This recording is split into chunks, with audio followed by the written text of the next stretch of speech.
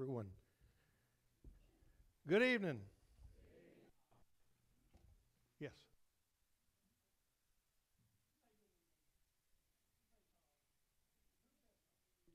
Yeah. Point to him, would you? All right. You got my attention. Sunday evenings, we take a few minutes to share about the ministry. So all you lucky people from the other churches, you get to hear about this too. But Rock Solid Ministries is a revival ministry. As I mentioned this morning, we began our 20th year on the road back in June. And we are an associated ministry with Mid-South Christian College in Memphis, Tennessee. The only one of our Bible colleges in our brotherhood in this country that offers every course in Spanish and English. And I think that's quite an accomplishment for a very small school.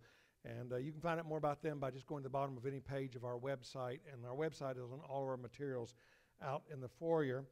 In all of this time, we have never asked for an offering from any church. We've never asked anyone to support us, any church or individual to support us.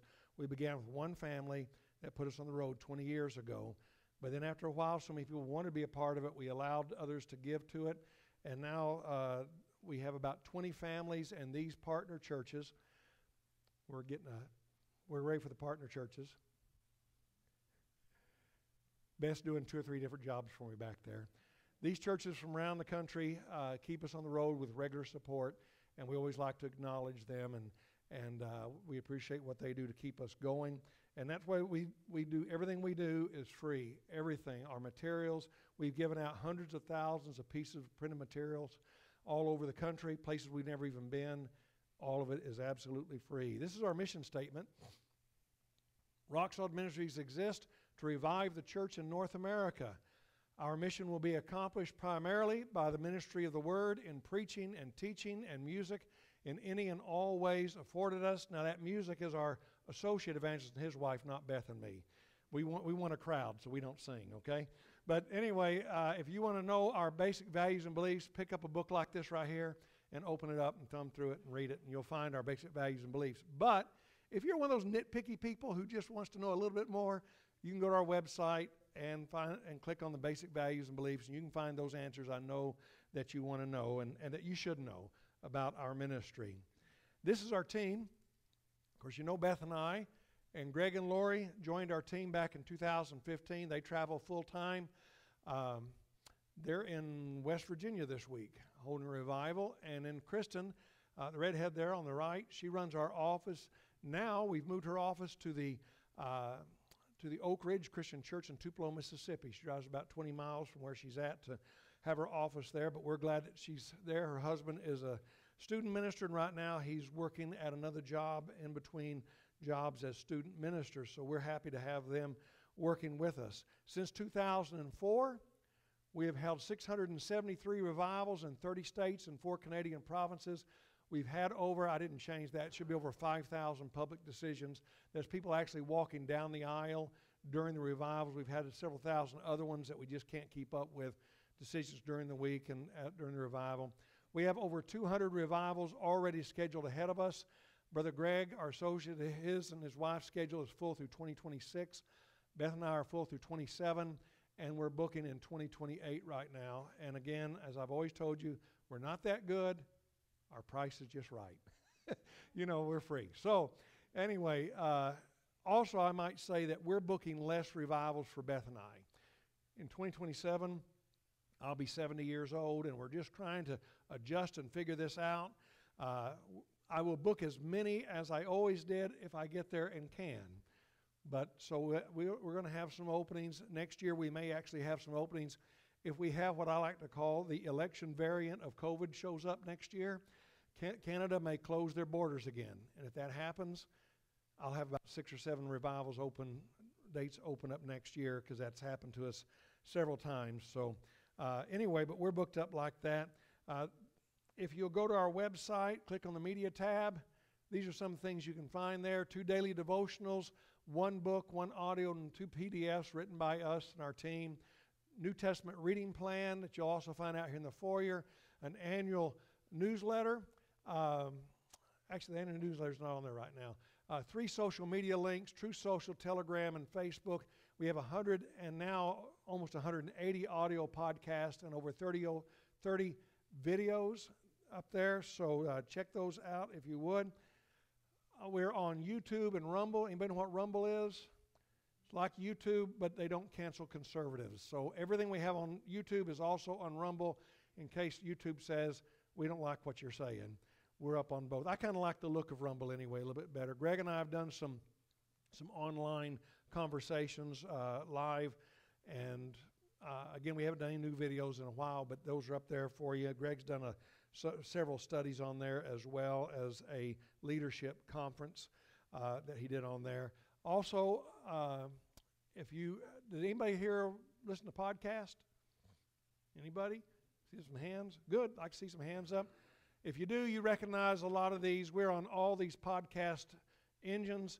We originate on Podbean, but we're on Apple and iHeartRadio and Google. You can just Google us, the RSM Podcast, and we've been downloaded on every continent on the world except Antarctica, and I'm going to work at getting to those scientists one way or another. But anyway, we encourage you to check us out there. One of our more famous podcasts that we did was this fellow right here, Michael Grigsby. I don't know if you ever heard of him, but we did him a couple of years ago, and we do a lot of interviews. We have radio messages from the 1960s from Fred Huckleberry, a very well-known evangelist back in that time. Just a lot of things. Several ministers' wives are on there, including your minister's wife is going to be on there in January, Lord willing, because we're going to interview her this week and hold hers till about January, so we encourage you to check that out. Free stuff out here in the back. Oh, no. If you have an iPhone, you can catch that QR code, and that'll take you to everything we have. But we also have some cards out there where you can get QR codes, and also one on your bulletin board now, I believe, the preacher put up there, and go to any of our sites. Free out in the foyer. We have upper left-hand corner is a Plan of Salvation Bible sticker. Just peel off the back, put it in your Bible. Always have an answer when you're talking to people about the Plan of Salvation. We also have that in tract form in Spanish and English. And that New Testament reading program is in the upper right-hand corner there. That's also online, and it corresponds with our free iBook devotional, daily devotional that you can get. Also, we have CDs of this morning's and tonight's sermons. We also have those on flash drive. If you prefer that and you're going to be here all week, just let me know. I'll have enough for you on Wednesday. If you can't get back this week, I understand, but you'd like to have them, I've got a couple of them in my pocket tonight. Be glad for you to have them. Everything is free. Just ask us for it. We want you to have it. We also want you to know that anything that we do receive, we don't believe we should keep it all. We just don't think that's right. Even though we don't ask for funds, we give 10% to a scholarship fund at Mid-South Christian College that goes primarily to students from the Americas that are coming up here being trained, going back to Central and South America. Some are starting churches here because Spanish language, and we think that's a good thing. We're seeing some good things happening there. We're also giving 5%, or a total of 15%, to the Atlas Uriah Fund. And I think when I was here last year, it was shortly after our partner and his wife lost their almost 3-year-old grandson in a tragic accident. His name was Atlas Uriah, and they started a fund that is only for men going into ministry. Scholarship fund. Go to preaching school, go to Bible college, young, old, they don't care. We have 2 that are already getting a scholarship, and it's a good thing. Also, another thing the Atlas Uriah Fund is doing is we have the Enduring Light Preaching Camp for boys 13 to 19 years old. We've had 2 years of it. They come in for 3 or 4 days intense learning hermeneutics, homiletics, just everything, and then they present their first sermons to a full house in a church in the Memphis area, and it was a great camp this year. And those sermons are on our podcast as well if you look back a ways, and I encourage you to check those out. It's called the Enduring Light because Atlas Uriah means enduring light.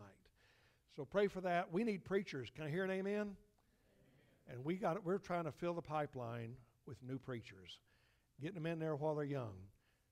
Okay, and this is where we're going this year, or where we've been mostly. The and the red ones are the Stricklands and us together. and where they do the music. We preach. Beth also spoke in Wyoming this year to a ladies group, and that's our travel schedule. Almost done. I got 2 more revivals after this one, and then we start all over again next year. We appreciate your prayers. That's the one thing we ask from you. Please pray for us while we're out there sharing the gospel, and pray for our health and for our travels, because we travel 30 to 40,000 miles a year, and we drive all of it. We're preaching about Elisha this week. Tomorrow night's message, Where Did It Fall? Tuesday night is Open Your Eyes. Open your eyes. If you're frightened, if you're scared of what's happening around you, open your eyes. Come and find out what that's about on Tuesday night. And the last night, to die like Elisha. To die like Elisha. Come and let's learn about that. You can see what tonight's message is. Let's begin with a word of prayer.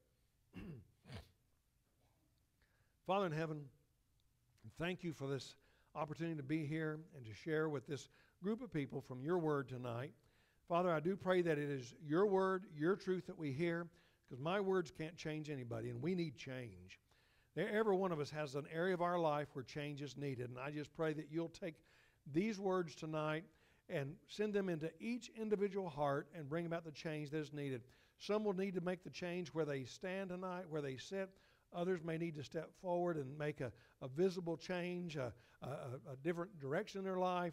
Like so many did this morning, making commitments to change and getting rid of some things in their life they need to get rid of. Father, tonight we pray for that. Pray that you'll touch my tongue and my lips, that your word will go forth into our waiting hearts. And Father, we just thank you and praise you for hearing this prayer and answering it according to your will right now. In Jesus' name we pray. Amen. All right. Elijah had followed God's direction in calling Elisha to replace himself. That's what the message was about this morning. Elisha served God and Elijah faithfully, and Elijah's time on earth was now just about done. We've just scooted right through that time right after he burned his plow and roasted his cow, and now we're already at the end of Elijah's time on earth. Elijah's time was just about done. Our text tonight is going to tell us of their final days together and Elisha's promotion to what we might call, and I hate to use this term, but in today's church vernacular, we'll call him the lead prophet. And he's moving up to that position, and that's where this is going to take us tonight, and a position that Elisha held for about 50 years. Let's turn to 2 Kings tonight, chapter 2, pretty long passage here, verses 1 through 15. Now, when the Lord was about to take Elijah up to heaven by a whirlwind, Elijah and Elisha were on their way from Gilgal. And Elijah said to Elisha, "Please stay here, for the Lord has sent me as far as Bethel." But Elisha said, "As the Lord lives, and as you yourself live, I will not leave you." So they went down to Bethel. And the sons of the prophets who were in Bethel came out to Elisha and said, "Do you know that today the Lord will take away your master from over you?" And he said, "Yes, I know it. Keep quiet." Elijah said to him, "Elisha, please stay here, for the Lord has sent me to Jericho." But he said, "As the Lord lives, and as you yourself live, I will not leave you." So they came to Jericho. The sons of the prophets who were at Jericho drew near to Elisha and said to him, "Do you know that today the Lord will take away your master from over you?" And he answered, "Yes, I know. I know it. Keep quiet." Then Elijah said to him, "Please stay here, for the Lord has sent me to the Jordan." But he said, "As the Lord lives, and as you yourself live, I will not leave you." So the two of them went on. 50 of the sons of the prophets also went and stood at some distance from them as they both were standing by the Jordan. Then Elijah took his cloak and rolled it up and struck the water, and the water was parted to one side and to the other, till the two of them could go over on dry ground. When they had crossed, Elijah said to Elisha, "Ask what I shall do for you before I am taken from you."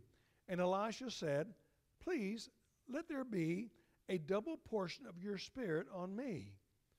And he said, "You've asked a hard thing, yet if you see me as I am being taken from you, it shall be so for you. But if you do not see me, it shall not be so." And as they still went on, and talked, behold, chariots of fire and horses of fire separated the two of them, and Elijah went up by a whirlwind into heaven.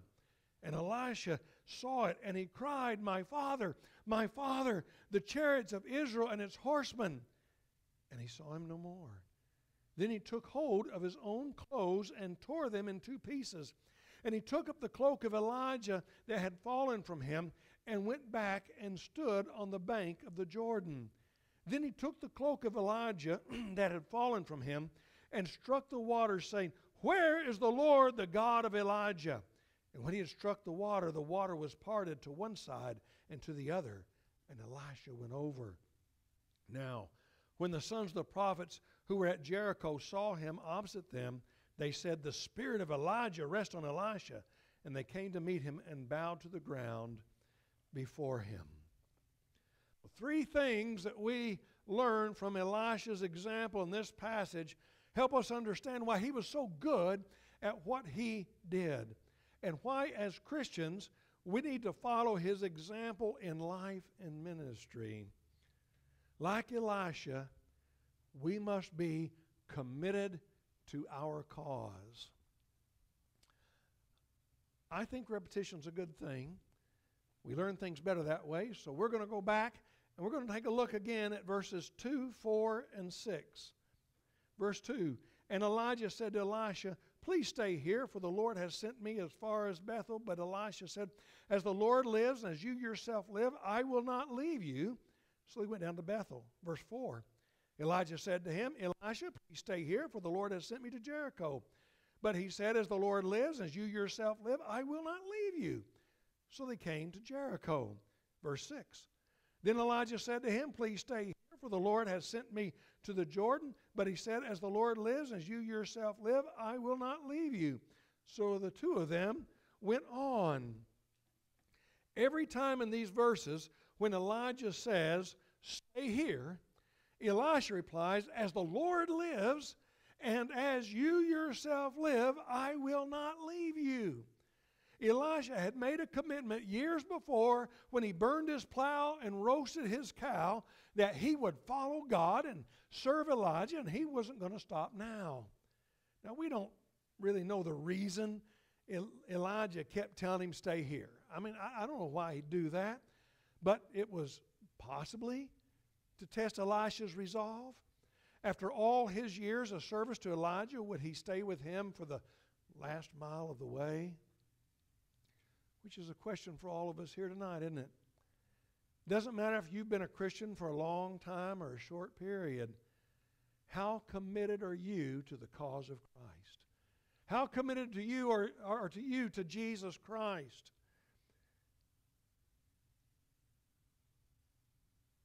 Times, they are a change in this old world. Isn't that right? They're changing. Like every day they're changing. But the narrow way is still narrow, and few there be that find it. And that has not changed. When asked tonight, are you committed to following Jesus Christ to the very end of your days, to your very last breath, even if it is the reason for your last breath? And years ago, as a preacher, I never would have mentioned that in an American church, but I'm saying that now. Know that it might not be the reason for our lives. They are changing. And we don't need to wait until that time comes, if it comes, to say, well, what am I going to do now? We need to make that commitment now that we are going to commit ourselves totally to Jesus Christ. Are you willing to put God before government? What price are you willing to pay to be a disciple of Jesus Christ? Well, some people say, Tommy, it used to be a whole lot easier in this country.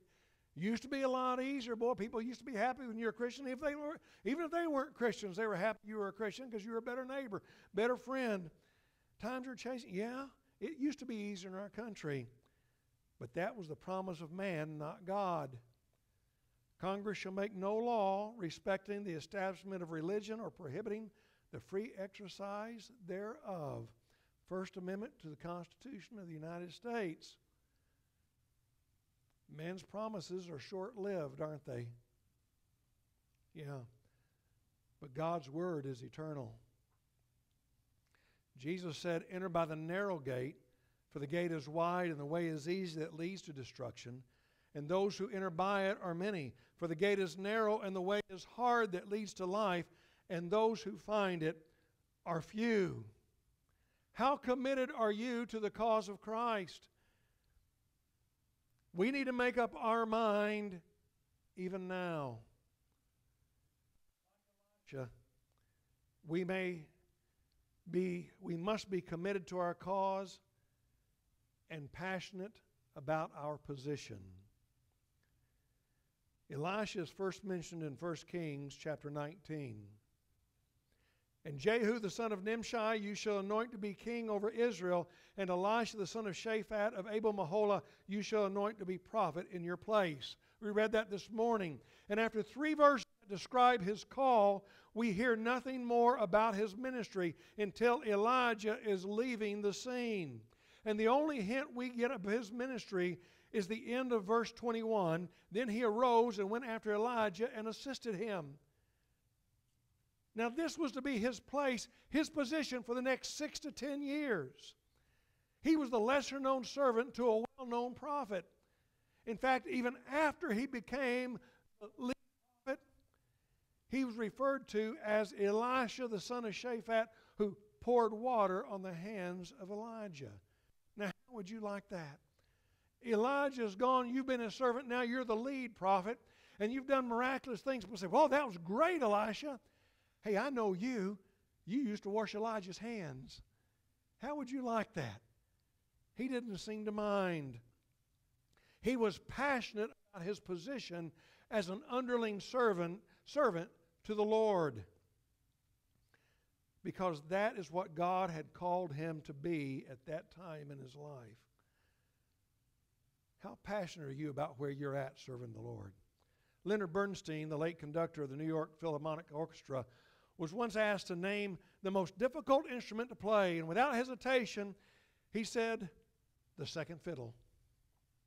He said, I can get plenty of first violinists, but to find someone who will play second fiddle with enthusiasm, now that's a problem. And if we have no second fiddle, there's no harmony. Elisha was a servant to Elijah. He was passionate about his position and therefore brought harmony to his ministry. You know, it's sad the number of Christians I've seen in almost 5 decades of preaching who would do anything to topple the man who speaks from the stage on Sunday morning, or the well-known, well-loved Bible teacher, or the wonderful choir leader or worship team leader or whatever it might be. They want the prestige, they want the acknowledgments, but they have no understanding of the commitment to God, to personal time, to study, to people that it takes to serve in that position, and they have no idea that really it's not that fancy of a place to be, folks. It can be a very difficult place to be the minister in a growing church, to be the choir director, or to be the well-loved Sunday school teacher. There are a lot of hours, extra hours are put in, but all they see is the perceived accolades. In the mid-1970s, I was converted to Jesus Christ in Corinth, Mississippi, while visiting my grandparents. That's where we live now, in northeast Mississippi. And there's an old theater there that's on the historic places in America called the Coliseum Theater. And they used to have a lot of quartets that came and sang there, because that's just the center for quartet singing. The crossroads for it. They're always there. And I went to hear, as a young Christian, 17 years old, I went, because that's the only kind of Christian music we had back then. So I went to hear a quartet, one that, I don't know if you've heard of this gospel group. They were called the Oak Ridge Boys. And I went to hear them, and they sang a song called Rhythm Guitar. Have you ever heard that song? Wow. Maybe one person maybe thinks they have. Go home and Google it and listen to the whole thing. But here's some of the lyrics. A preacher I once talked to in Washington, D.C., he told me preaching the gospel isn't all that it should be. I said it didn't really surprise me, but I've often wondered why. I'll never forget the words he said or the look that was in his eye. He said, nobody wants to play rhythm guitar behind Jesus. It seems that everybody wants to be the lead singer in the band. It's hard to get a beat on what's divine when everybody's pushing for the head of the line. It seems it isn't working out at all the way he planned. When nobody wants to play rhythm guitar behind Jesus, everybody wants to be the lead singer in the band. Shortly after this hit, the Oak Ridge Boys left gospel music for the fame and fortune of country music. Apparently, even they didn't like playing rhythm guitar behind Jesus. Jesus said, but it shall not be so among you. But whoever would be great among you must be your servant. And whoever would be first among you must be slave of all. For even the Son of Man came not to be served, but to serve, and to give his life as a ransom for many. Mark 10:43-45. Are you passionate about your place of service? No matter what that might be, whether it's preaching or it's teaching or it's mowing the church yard or cleaning the church building or preparing the communion or whatever it might be that you do, whether it's in front of the people or behind the scenes, are you passionate about serving Christ where He has put you to serve? Are you teaching kindergartners with passion? Are you love to share with them what you have? Just for the opportunity to serve the Master. Will you take your seat in this great orchestra known as the church, the body of Christ, pick up your violin and play second fiddle for all you're worth, is what I'm saying. Will you volunteer to play rhythm guitar behind Jesus for the rest of your life? That's where He wants you. And He, Jesus, is the head of the body, the church. He is the beginning, the firstborn from the dead, that in everything He might be preeminent. Colossians 1:18. He is the head, not me, not you. Let's be passionate about where He has put us at this time in our lives. Like Elisha, we must be committed to our cause, passionate about our position, and expectant in our calculations. Looking back to verse 14, then he took the cloak of Elijah that had fallen from him and struck the water, saying, "Where's the Lord, the God of Elijah?" And when he struck the water was parted to the one side and to the other, and Elisha went over. Elisha took his course of action with high expectations. When he picked up the mantle, he knew he had the power of God. And I can just almost see this. Because you see, they're walking along, and it says that these chariots and horses of fire come down out of heaven. And they separate. They come between Elijah and Elisha. They separate them. And can you imagine the noise that the flames, just think of a roaring fire, and you've got all these chariots that are on fire. Then you've got the horses breathing, and maybe the whips cracking as they come down, and they swoop in between them. And then the whirlwind. Y'all know what that's like out here, I know. And it's coming along making that train noise, And it takes up Elijah. And it's all this noise that goes up. And then Elisha calls out after him. And it's silent. And as he looks up there, he sees the mantle of Elijah falling back to the ground. Whether it came off or Elijah said, "I'm going to throw this back for Elisha." But he reached down and he picked it up. And when he picked it up, he knew he had the power of God.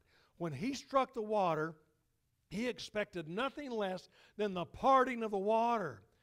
When the young prophets saw the waters part, they knew Elisha was on a mission from God. Let me tell you something, church. When you pick up God's Word, you should always expect God to work.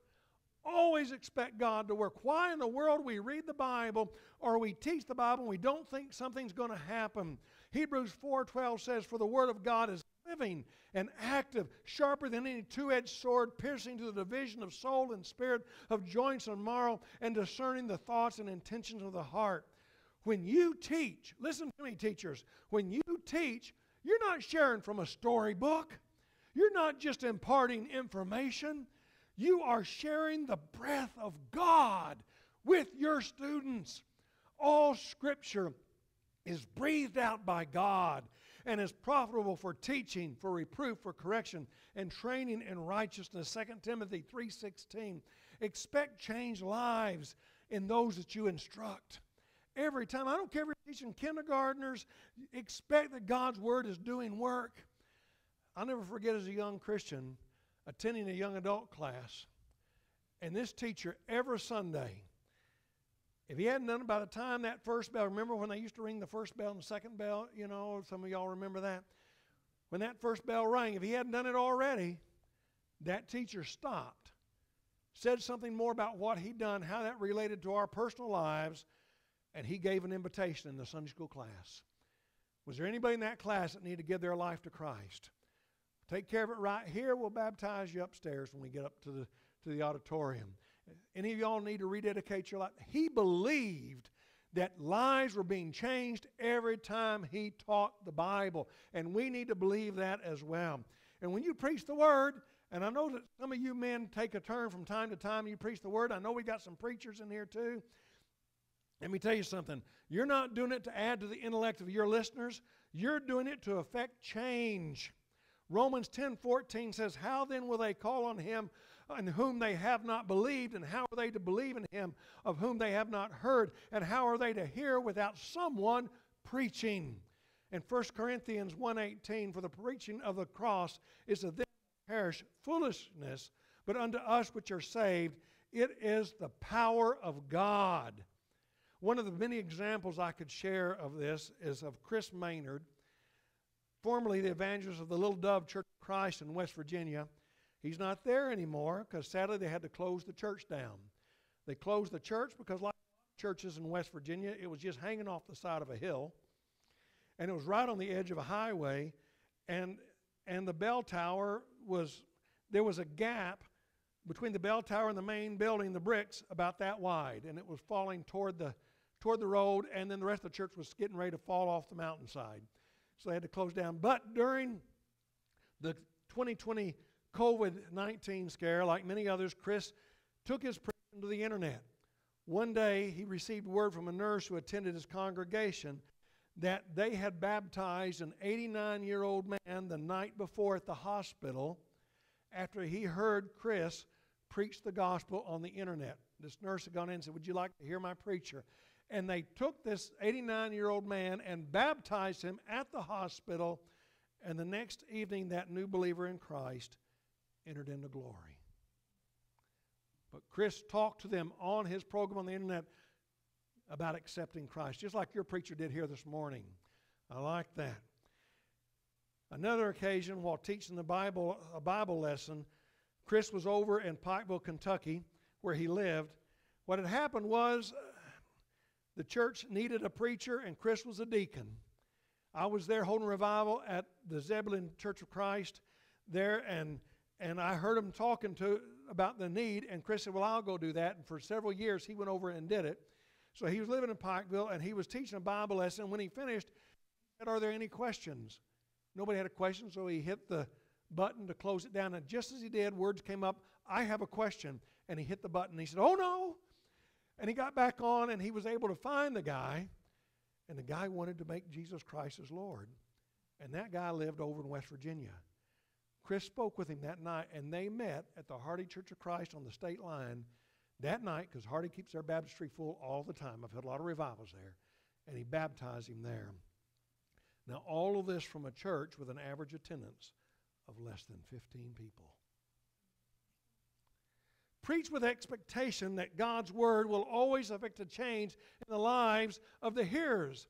I've had so many times through the years, I've had preachers say, well, I know my people. I just don't give an invitation every week. I know them. And I said, well, you don't know them because they don't know what's going on in your heart. You don't know what's going on in their heart.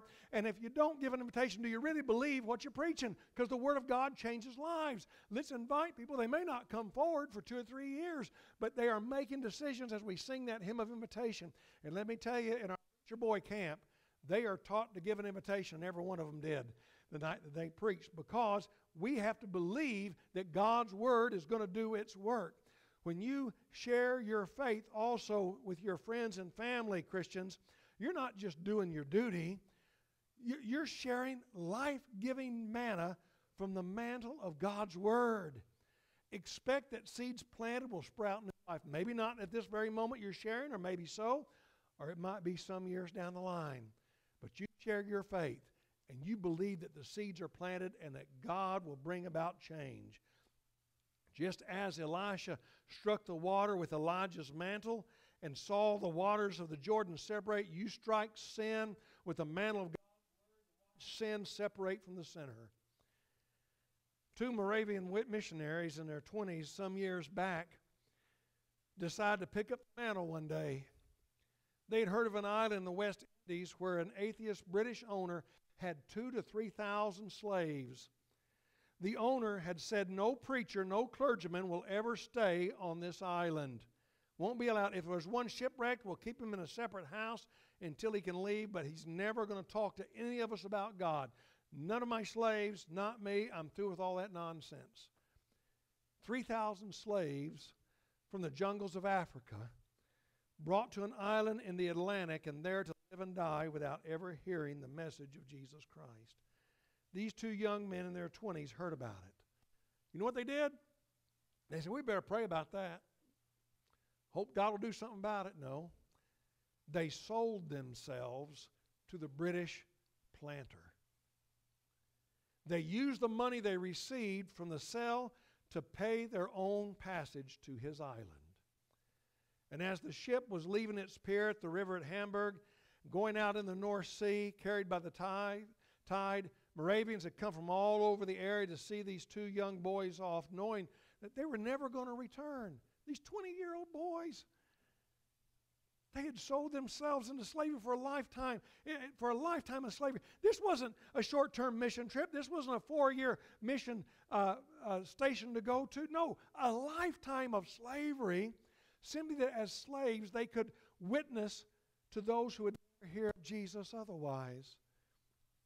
The families were there, weeping, for they knew that they would never see these boys again. Many wondered why they were going and questioned the wisdom of it. And as those boys saw the widening gap between themselves and everyone and everything they had ever known and ever loved, they linked arms, and one of them raised his hand and shouted to those who remained the last words they ever heard from them. May the Lamb that was slain receive the reward of his suffering. And that was the last they ever heard from him. And that became the call of Moravian missions. These boys served, committed to their cause, passionate about their religion, and expectant. The mantle Elisha picked up was a cloth covering, a cloak. The mantle I'm calling you to pick up tonight is the Word of God, church. Pick it up, young and old alike. Don't try to maintain your church by maintaining your traditions. Don't try to grow your church by growing crowds with spectacular shows and programs.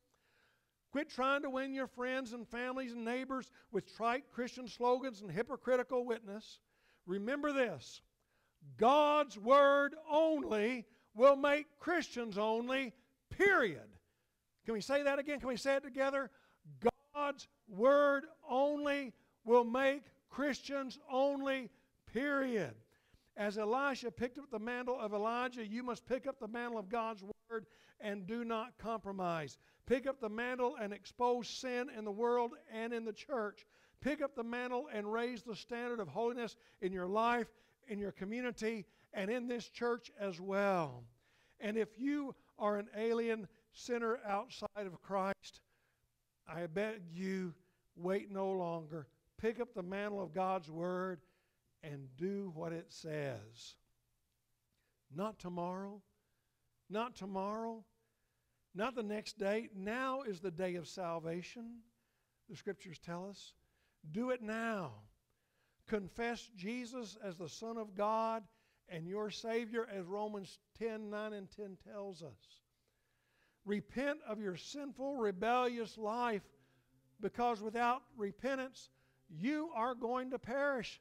The Word of God tells us that plainly.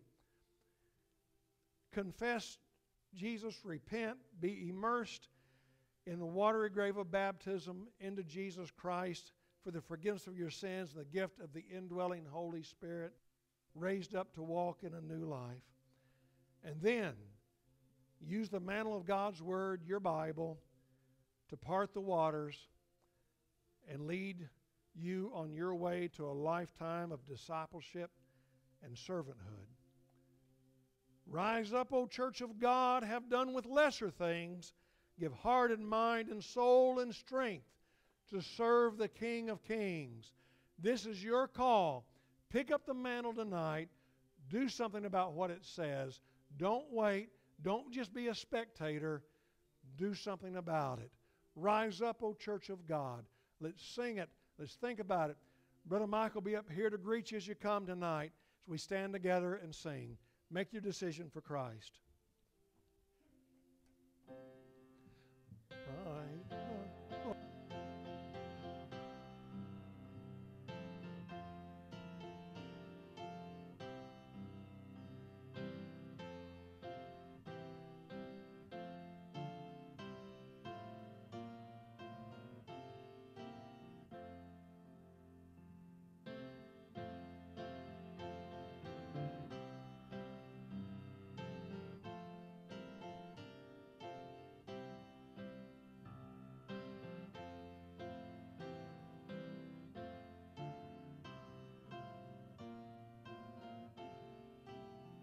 Before we sing the third verse, would you bow your heads with me? I'd like to lead you in a word of prayer. We have a couple more verses, but maybe you're thinking, boy, I need to do something. And you're just a little bit shy. And I know that in a small town among your friends, it's kind of hard to do.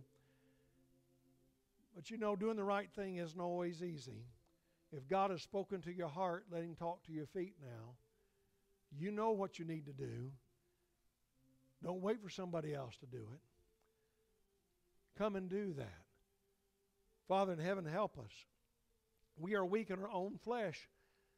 We need your strength to rise up and do what's right, to pick up the mantle and do what it says. And we'll thank you for giving us the strength now. We pray this in Jesus' name. Amen. Verse 3.